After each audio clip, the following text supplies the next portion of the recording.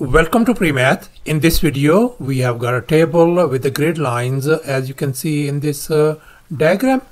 And moreover, these red and blue lines are sitting on the table such that this red line makes an angle of x, whereas this blue line makes an angle of y. And furthermore, each cell in this table is a square. That means all these side lengths are equal.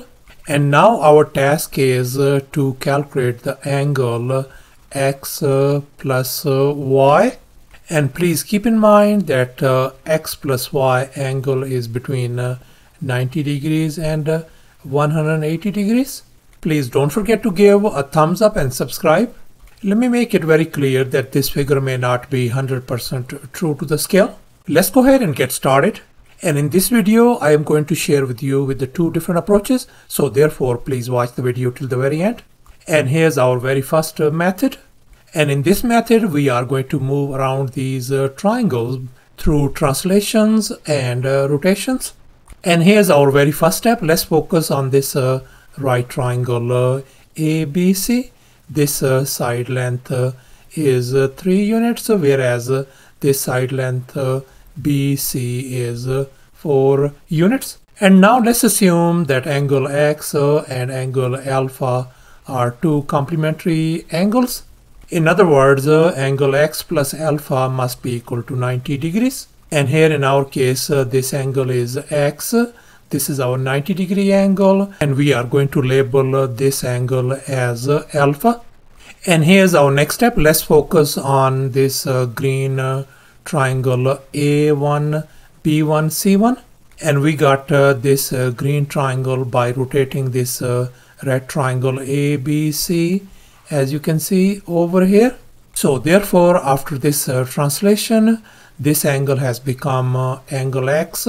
This angle has become alpha, and this is our 90 degree angle, such that this side length of this new triangle is 3, and this side length is 4 units.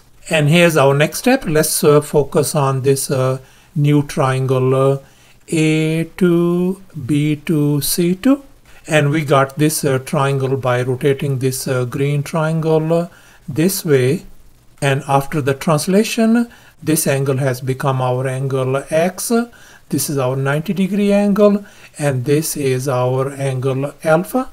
And furthermore, this side length is 3 units, and this side length is 4 units. And here's our next step. Let's focus on this yellow triangle.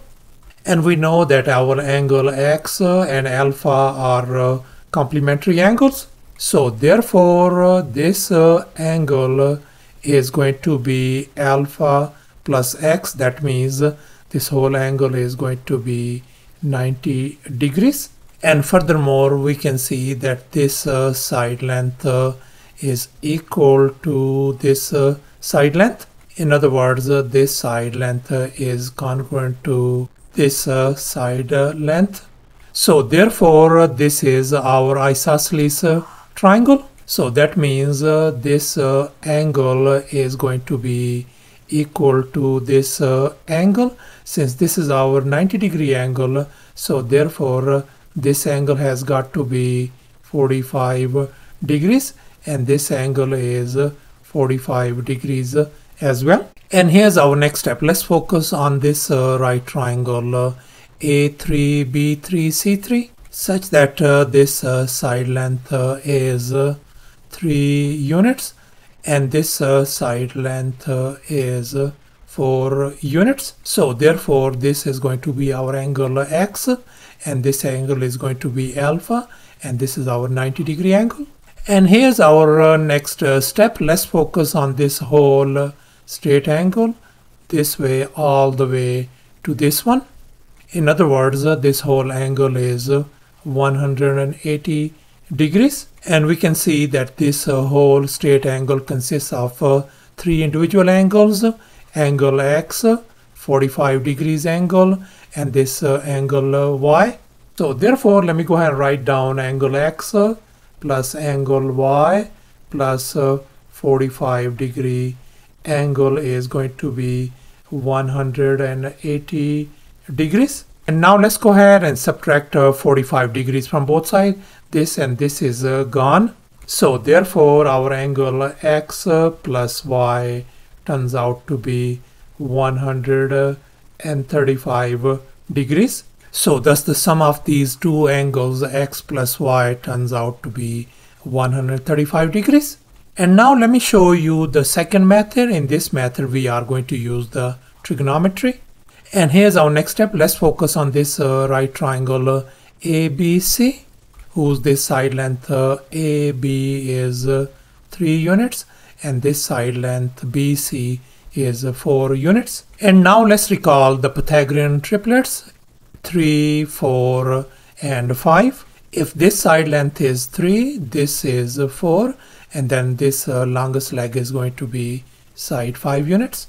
And now let's focus on this another right triangle BDE, whose this side length is 7 units and this side length is 1. And now let's go ahead and calculate this longest leg BE. So therefore we are going to use the Pythagorean theorem. And here's our Pythagorean theorem: a square plus b square equal to c square. Let me go ahead and call this longest leg as our side C.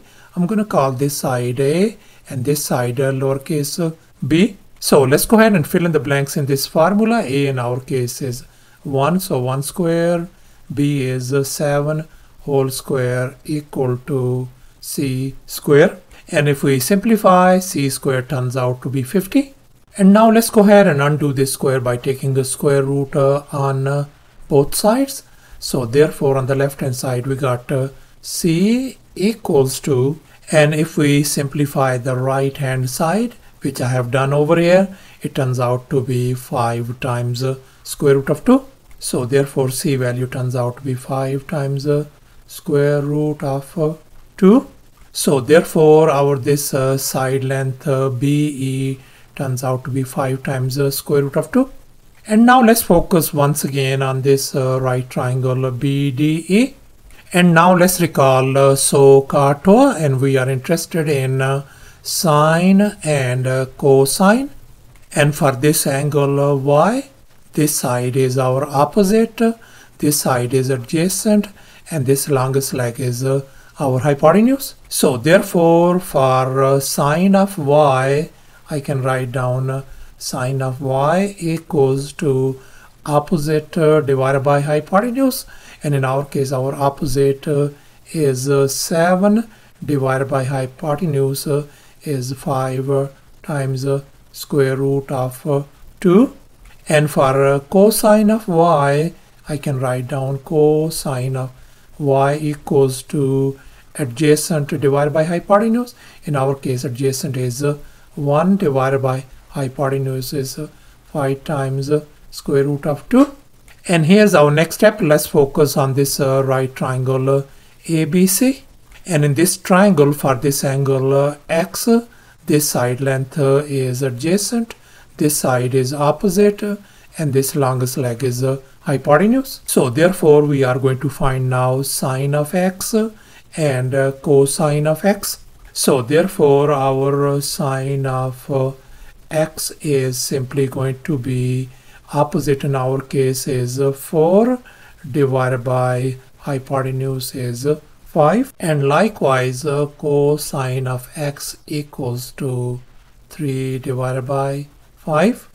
And now let's recall the angle sum property. Sine of angle x plus y is equal to sine of x cosine of y plus sine of y cosine of x, and we figured out our sine of x, cosine of x, sine of y, and cosine of y over here. Now let's go ahead and fill in the blanks. In our case, sine of x is 4 divided by 5 times cosine of y is 1 divided by 5 times square root of 2 plus sine of y in our case is 7 divided by 5 times square root of 2 times our cosine of x is 3 divided by 5. And in these next steps I have multiplied them and then I have added them, and it turns out to be 25 divided by 25 times square root of 2, and here 25 cancels out, so we ended up with the 1 divided by square root of 2.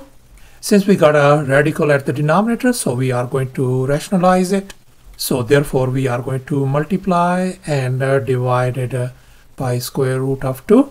And at the denominator, square root of 2 times square root of 2 is simply 2. So therefore this whole thing turns out to be square root of 2 divided by 2. So therefore sine of x plus y turns out to be square root of 2 divided by 2.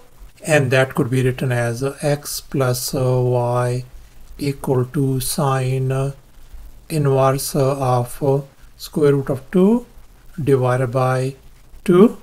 But we know that sine inverse of square root of 2 divided by 2 is either 45 degrees or 135 degrees. And we know our angle x plus y must be greater than 90 degrees. So therefore our angle x plus y turns out to be 135 degrees. So thus our angle x plus y turns out to be 135 degrees. Thanks for watching, and please don't forget to subscribe to my channel for more exciting videos. Bye.